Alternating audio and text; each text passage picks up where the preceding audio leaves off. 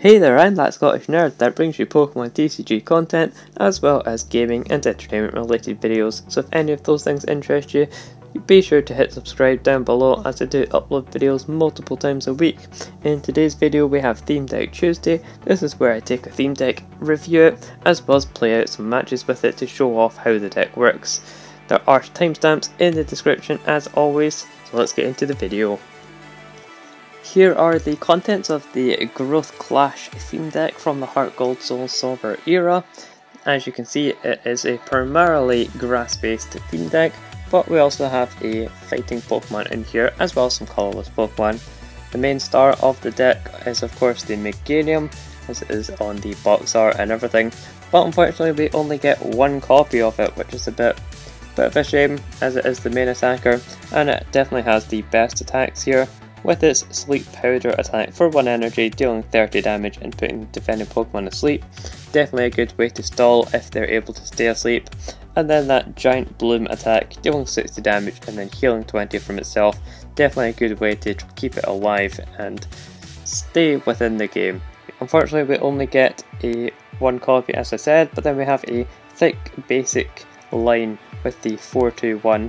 Along with all of the other Pokemon, we have a lot of basics, 4 copies, and the only 2 count that we have is a Pokemon that isn't very good at attacking, let's just put it lightly. It is the Metabot here, which does have a nice ability, removing your grass Pokemon's weakness, which is good against those fire decks, but its attack is pretty lackluster. As for trainer cards here, we only have 3 supporter cards total, which is definitely not ideal whatsoever.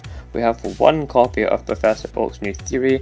Shuffling our hand and drawing 6 is always welcome, but when we only have 1 copy, we're hardly ever going to see it. And then we also have 2 copies of Bill, just drawing 2 cards. Again, reasonable, but definitely not up to today's standards. We have a couple of other trainer cards here like Pokeball and Pokemon Communication, which can be good for searching out our Pokemon, but overall the deck is not going to hold up to any of the modern decks. As you'll see here, we did get lucky and find another person that was playing a Heart Gold Soul Silver era deck. It was an Undaunted deck, and even that was able to beat us very easily, so definitely not a good deck. I wouldn't recommend playing it, but let's get into some matches here. Be sure to give the video a like if you did enjoy it at any point as well. Alrighty, we're starting off our first match against the Blastoise Torrential Cannon theme deck. This is a fairly popular deck. It's certainly not the best deck in the meta, and we do have a couple of supporters in our hand, which is good considering the amount of supporters that we run in our deck. So we might as well use Professor Oak's New Theory, get some new cards in our hand and see if we can get some other basic Pokemon. We do get Sentret, which is reasonable, and we'll go ahead and attack with our Sandshrew. We might as well deal some damage. Using Defense Curl isn't going to do a whole lot. It does prevent all damage during our opponent's next turn, but we do have to flip a coin and get tails there. Or at least my opponent does anyway. And we see the attachment on our opponent's side as well as how. And they're going to be using a Timer Ball.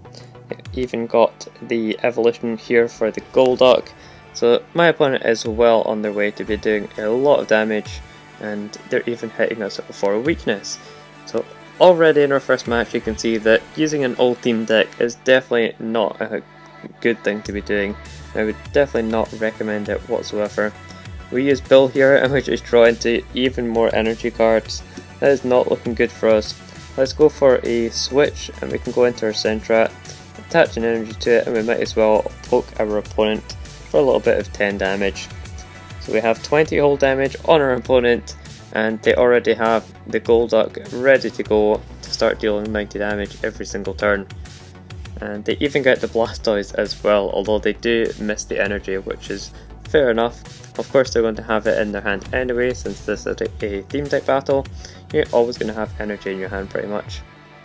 Let's put the Sandshrew back up. Maybe we can go for a Defense Curl and try and hope that our opponent gets a Tails. Let's go with that. Maybe we can stall out, but nope. My opponent using that ability on Blastoise, letting them to look at the top cards of their deck. 6 cards I believe. and then they can attach any water energy that they find there onto their Pokemon. They're even going for a copycat, not that they need it, considering we only have a couple of Pokemon in play that they can easily knock out with this Golduck. So there goes our Sandshrew. All we can do here is attach to our Caterpie. I mean, not that we need it because it only requires 1 energy, but we can attack for 20 damage, and with weakness that's going to be dealing 40 damage.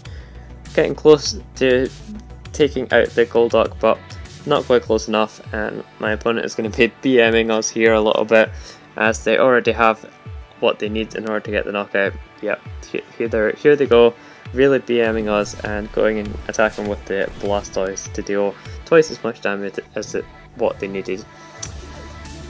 There's our first abysmal game, and let's get into another one just to show off and really hammer home how terrible this deck is in the meta. This is unheard of. I've never seen anyone else using an old deck like this, but my opponent is using an Undaunted deck, which is absolutely insane.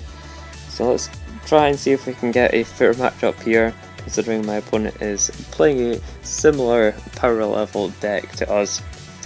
Now, let's see, my opponent has a Houndour in the active spot. It has Jump On. Let's see what they have for us. They're going to be a Flipping Tails to deal the 10 damage. And we can draw a card here. We have a Pokemon Communication that we could make use of. That would get us our Bayleaf that we can use to evolve. So let's go with that. We can put the Caterpie back into our deck and grab ourselves the Bayleaf here. Since we have the Maganium in our hand, we might as well power that up and start attacking with that as quickly as possible. We can even start attacking now, although we're only doing a little bit of damage, 20 damage. We might as well just pass it over to our opponent and wait until the following turn where we will have Maganium in play. We can deal 60 damage to our opponent. Our opponent's getting down another basic Pokemon and attaching to that, and just see another attack from them, which does deal enough damage to get a knockout considering Caterpie's pitiful HP. So we'll draw another card, getting us a basic Pokemon, which is great since we do need another one in case we get knocked out here. But we can evolve into Maganium and deal our 60 damage, getting a return knockout on that Houndour. Going over to my opponent, see if they have any kind of response for us. They have a Stunky here, which has the double scratch attack, which does require my opponent to flip 2 coins if they want to try and deal any damage at all. And if they do get these double tails, then they won't be able to deal any damage. But we do see they have the evolution here, so they do have the Stun Tank. The Stun Tank has Fury Swipes, which is also a flippy attack. And we see my opponent's playing down the supporter card, Interviewer's Question. So they're able to get 4 energy out of their deck and into their hand. We see a bunch of metal energy as well as a dark energy, so they're wanting to try and power up some of their bench Pokemon there. And they flip a bunch of coins for Stunky attack, and they hit us for 60 damage, which is not good at all. So we're going to be attaching onto our Sentrat, and we can hit our opponent for 60 and also heal off 20 damage that my opponent dealt to us in the previous turn there. Really seeing the power of Maganium's attack being able to heal itself, coming in very useful here. My opponent going for an attack once again. They flip 3 heads, which is enough to deal 90 damage and get the knockout on Maganium. That is our main attacker going down, unfortunately. So we're really going to be in a bad spot here. Forced to go in with the Sentrat. And we can put down a couple of more basic Pokemon, but it's not going to make a huge amount of difference. All we can do is hit for 10 damage, and my opponent is going to be in an excellent spot here in order to take this game away from us. My opponent is putting down more Pokemon and attaching to them, and we see another bunch of coins being flipped. Just the 1 heads this time, luckily for us, only dealing 30 damage, so we do survive that attack thankfully. We get the evolution for Caterpie going into Metapod. Removing weakness, definitely not going to be relevant in this matchup, but we can attack for 10 damage, and that's going to be enough to get a knockout on our side. So we'll go back over to my opponent. We get the Sandshrew, I'd love to get into the evolution Sand Slash there. It does have some nice attacks on it. And we see my opponent is going to be able to get a follow-up knockout on us. So we can put in our Sentrat, I think. Hopefully drawing into an energy card here. Excellent, we do. So we'll put down our Sandshrew and we might as well start continuing to attack for 10 damage. Goes back over to my opponent and they're going to be able to deal a whole bunch of damage to our Sentrat. For 3 energy, they're dealing 40 damage, and dealing that damage with Skarmory every single turn is going to be all they need really to get a knockout on our Pokemon on these coming turns. We see a supporter card from my opponent, Sage's Training, that's going to allow them to get some cards in order with their deck and give them some better draws overall. So they've drawn 2 cards and they had to discard 2 as well, but I'm sure those 2 cards are going to be useful for them. See them attacking an energy after the evolution, and they're going to be hitting us for that 40 damage as I mentioned. So we just draw another Pokemon. We would love to get some energy here. It's definitely not something that I would have thought I'd be saying in the theme deck format. Usually you want to be drawing cards and having supporter cards in the meta, but no, we definitely just want energy cards here. So it goes back over to my opponent and they have yet again another supporter card. This is not looking good for us. They've had all of their supporter cards being played every single turn, and I mean admittedly we have had a pretty dead start, although we do only have 3 supporter cards, so we can't complain too much, but our opponent dealing the 40 damage every turn is going to just wear through our deck completely and really just chew through it faster than we're able to keep up with. We see a Pokemon communication from our opponent, putting a Pokemon from their hand into their deck, and they can get a new Pokemon that they want to perhaps evolve into, or just a preferred attacker that they want to search out. And here we go, my opponent gets the Metagross, so they definitely want to evolve into that at some point I'm sure. Although they don't have the previous evolutions just yet, so interesting that they took that over anything else. Let's go on with our Sandshrew, hopefully we can get a energy. We get the grass energy. I was looking for a fighting, but I suppose we can go for a defense curl here and hopefully flip our heads. Nice, we flip it, so we're invincible for this coming turn, and we just have to do this for the rest of the game. Maybe we'll get lucky and deck our opponent out if we flip 24 more heads, which I highly doubt is going to happen, but we'll certainly see what goes down here. See another supporter from my opponent and a basic Pokemon. They're going to attack us, but it's not going to be able to deal any damage. We get the fighting energy, but I'm inclined to attach it elsewhere, considering we'd only be doing 10 damage. Let's attach it onto our bench, and we can go for a defense curl again. We get the heads again. Okay, this is looking good. This is promising. Maybe we do have a chance of getting heads every single turn, but you gotta figure that the game's gonna decide that it's gonna be tails at some point, sooner or later. My opponent is setting up that Metagross that they got in the previous turn. They're getting the evolutions down now, and we're just dead drawing here completely, so I'm just going to go for a defense curl once again, and there it is, there's the tails. My opponent's going to be able to deal damage to our poor little Sandshrew. There is the Metagross coming down from my opponent, and it's going to be a big attacker for them. Has 130 hit points and it has strength, doing 70 damage. I highly doubt they're going to be flipping coins for the second attack there, but you never know. We'll attach the bench here once again and go for another defense curl, getting the tails, so our opponent is going to be knocking us out during their turn and going down to a single prize card remaining. All we can do now is hope that we get the evolution to deal a little bit extra damage, but we're definitely going to be losing this matchup considering my opponent only has 1 prize card remaining. We get a Bill, our first supporter card of the game, as well as another grass energy. We can't even attack here because we don't have the required energy. So we'll just have to pass it over to my opponent.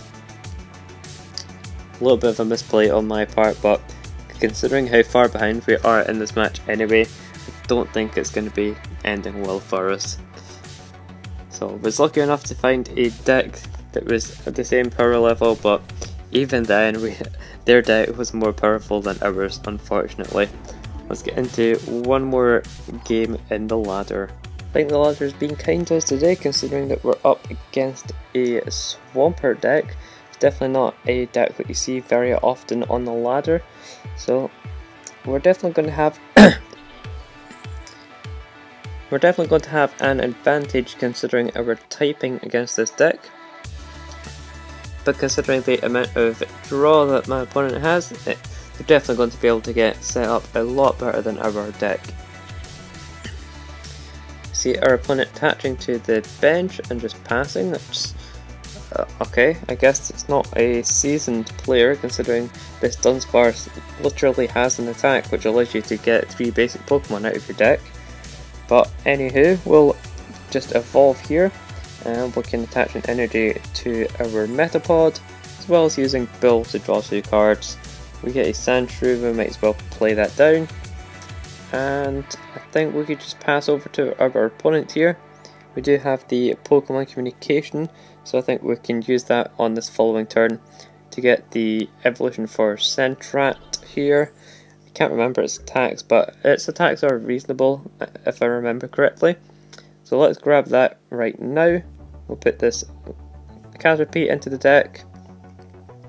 We could even get Meowth, which draws us a card with Payday, but apparently we've prized our 1 evolution, so that's not too great. So instead we're going to grab Meowth since it has Payday. We'll put that into play, and we will attach to the active so that we can retreat, or even start dealing 10 damage, I guess. Yeah, sure, we'll deal 10 damage instead. Oh, apparently that is not the 10 damage. That looks at my opponent's hand. We've made a grave mistake here. See, the issue is, on the Pokemon itself, the scratch attack is on the bottom, but when you go to actually click on the attacks, they switch them around for absolutely no reason. So I just clicked to look at my opponent's hand, and we saw that their hand is pretty dead, which is good, but also they're not playing the most optimally, so I think we should be fine here either way. They are finally attaching to that Dunsparce, but they're going to be using it to attack us, dealing 10 damage, and also getting the heads on the flip to paralyze us. Just definitely not ideal at all. We'll attach a grass onto the Meowth. Since it has Payday, we can go into that at some point. The thing about Payday, I keep going on about it, but it does 10 damage and it allows you to draw a card, so it's just immensely better than our Sentrat here, which just does 10 damage for the 1 energy. So my opponent has a Lady. That's going to allow them to search their deck for 4 energy cards. They're getting a whole bunch of fire energy cards, so I guess they're going to be wanting to attack with that Slugma at some point, or even the evolution. And my opponent gets the heads on the flip once again, so we're still paralyzed. I think we can attach to a Sandshrew and just pass it back over to my opponent. Hopefully we get the evolution, Sand Splash, or even the fighting energy to go along with it, since it does have some reasonable attacks that we can make use of. My opponent's going to be hitting with the Dunsparce once again, and they have a 3rd head in a row. This is unheard of. We're going to have to pass over to my opponent since we have nothing that we can actually do about this paralysis. We don't have any switch in our hand, unfortunately. See the energy attachment from our opponent, and the Dunsparce attacking again. And I think my opponent is rigging the game here because they've just got a 4th heads. And yeah, I'm just lost for words there because there's no way that you're able to flip heads that many times. So we'll get a new hand with our Professor Oak. Definitely a good idea. We have a Pokeball we can make use of. Hopefully we get heads of our own. We do. Very nice, since this game is rigged on both sides, I guess. And we do get the Sand Slash that we can start evolving and attaching energy to here. And we have the Pokemon Reversal. I'm kind of tempted to use this just to bring up something else that my opponent has. I think we'll pass for now. I mean, the Sentrat is almost dead, so we could just pass and let the Sentrat get knocked out if my opponent's going to be knocking it out. We only have 10 HP remaining, as you can see. So another attack from this Dunsparce is going to be destroying our Sentrat. My opponent gets a heads off of the Timer Ball. It's the first Tails that they've got in this match, but they are still able to get one evolution out of their deck anyway. Most likely going to be getting the evolution on Slugma. Macargo, that's it? Yeah, Macargo is the evolution, but now instead they're getting the Swampert line for some reason, even though they don't have the Mudkip just yet. Definitely want to get that Mudkip, they'd be in a good spot with that. But they're still attaching to the Slugma, so they're definitely wanting to use the Macargo to be attacking this match. And my opponent gets the Tails on the Dunsparce attack. Not that it matters because they're knocking us out anyway. So we'll go in with our Sand Splash here. Its attacks are pretty good. They can use Fury Swipes to do a whole bunch of damage, or just Poison Sting our opponent. And considering that they are weak to fighting, we can just use Poison Sting to get the knockout here. We'll attach a Grass Energy onto the bench, and we'll use a Bill, see if we can draw 2 cards. Okay, we can put this down, might as well. And then we will Poison Sting, finally getting a knockout and dealing some damage. Definitely would have been dealing some damage earlier if we weren't constantly paralysed, but never mind. We got a great prize here in Maganium. Now we just have to find the Bayleaf Stage 1 evolution here. My opponent puts up the Rotom, which is a good Pokemon to be attacking with considering that we're weak to water, so they are going to be able to get a knockout on us, dealing 260 damage. That's a lot of damage, so definitely knocked out there, and we're going to have to find a response here. I think we'll go in with Payday on our Meowth. Sure, we'll go with that and see what we get. Nothing too great. I think we could use Pokemon Reversal here, see if we get heads. We do, so we'll bring up a bench Pokemon and try and stall for a little bit, and we can keep attaching energy onto our bench. And we'll use Payday, deal 10 damage, and we get a card. Not a card that we wanted, definitely would have liked to have seen the Bayleaf there. My opponent finally gets the Macargo along with that Mudkip, so they're going to be starting to get the Swampert evolution line out. It's definitely not good for us because that Swampert has an amazing ability which allows them to discard a card from their hand and then draw 3 cards. Very powerful. Used to be a very good theme deck in the meta as well until it just got overtaken by a whole bunch of other very strong theme decks. But my opponent here, using that Macargo, it has an ability letting them choose their top deck, or certainly put a card from their deck on the top, so it is choosing their top deck essentially. It's going to get them any card that they want or need at any point of the game. And considering that we are a grass deck primarily, and they're going to be attacking with this fire Pokemon, I don't think this is going to end very well for us at all. Now, they are only dealing 50 damage, so Meowth is able to survive thankfully, and we can attach energy to our bench Pokemon. So let's go with that, and then once again use Payday, just dealing a little bit of 10 damage, and then drawing another energy of course. Because this deck has, what, like 23-24 energy cards, so of course we're going to be drawing an energy card off of Payday every single time that we use it. And we probably still have about half of our deck being energy cards, that or Pokemon. Specifically basic Pokemon as well, considering the amount of evolutions, well, lack of evolutions that we have in the deck. So we see my opponent just gets the evolution, they're going for the Macargo ability once again, and then they're going to be getting a knockout here, dealing 50 damage to our Meowth. It's not a huge amount that we can really do about it. Now we do have weakness removed here with our Metapod ability, but we don't have any good attackers that we can combo with it right now. All we can really do is sit and poke for 10 damage with our basics. So there is the attack, my opponent taking their third prize card. I think we'll just have to promote a Pokemon here, and we get another energy, of course. Definitely not what we want to see. I mean, we could attack for 20 damage with our Chikorita, I guess. So let's go with that, attach a fighting energy, and there's our 20 damage. My opponent's Macargo has 60 HP remaining, so if we do that another 3 more turns, we will finally be able to take another prize card. My opponent gets that Swampert into play, it has that amazing ability that I was talking about, and it also has the Hydro Pump attack, which we've seen time and time again in the Pokemon TCG, dealing more damage based on the amount of energy that's attached to the Pokemon. We see my opponent using Macargo, and they're most likely going to be attacking here for the 50 damage. Now, we are removing weakness, so we are going to be surviving by 10. As you can see here, my opponent goes for the attack and they're not able to get the knockout, which is excellent. We also get the switch, so we can even switch into our other Chikorita, which is definitely what we want to do here. And then we can attach energy onto our benched one and hit for 20 damage once again, hoping that we get into a Bailey, but at this point I don't think it's going to be very likely that that happens. My opponent's attaching an energy onto the Swampert there on the bench. Definitely a good attacker to be using considering the amount of damage that they can potentially do. My opponent's going to have to 2-hit us here, and then we can hit into them for the 20 damage once again.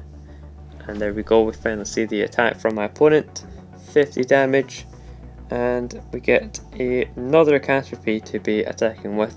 Definitely not the best option here, but we'll put it down, and it does have an attack for 20 damage tackle, so we might as well go with that, as it would be kind of I mean, it's not going to be surviving because it's only got 30 HP, but if we get the evolutions down for these Chikorita, then maybe, but I don't know, man. It's got retreat cost of 1, we're going to be losing energy attachments, just seems kind of bad all around.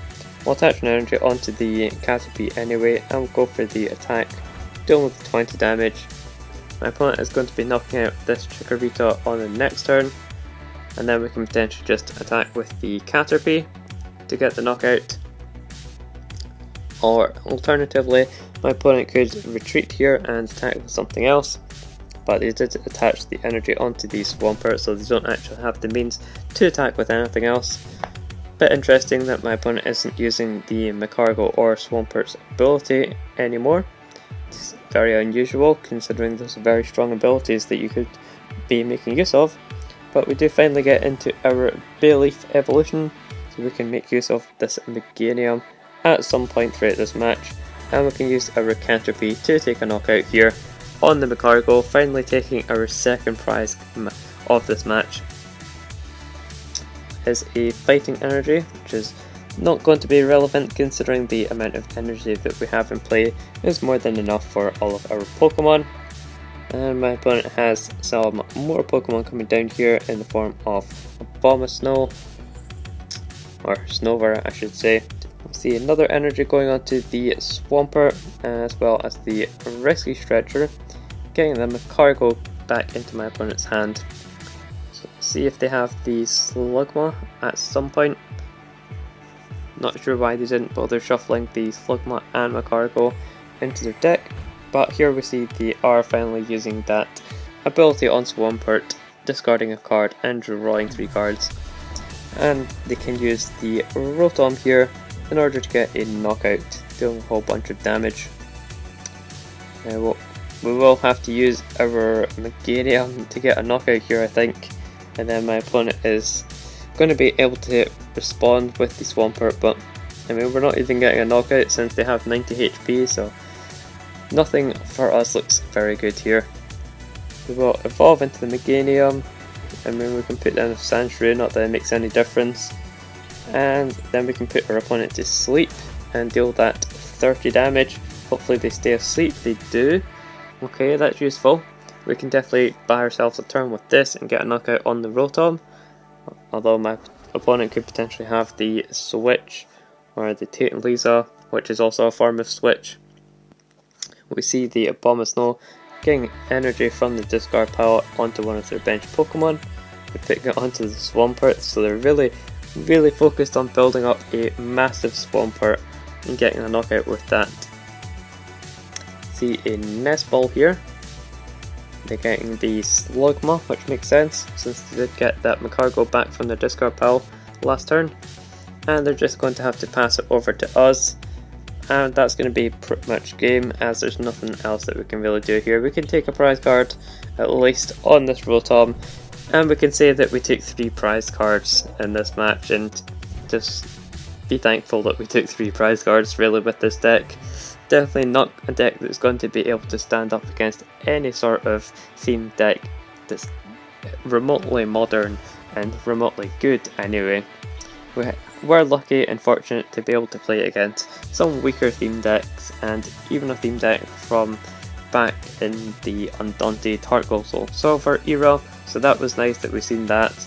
But my opponent does have 1 prize card remaining, and they have a whole bunch of energy on the Swampert, so they're definitely going to be taking a knockout here. And yeah, if you guys enjoyed this video, be sure to leave a like on it. Let me know in the comments if you're enjoying Theme Deck Tuesday with the old decks, or if you prefer me reviewing and looking at some of the newer decks within the last 2 to 3 years. I've been That Scottish Nerd, and I'll see you in the next video.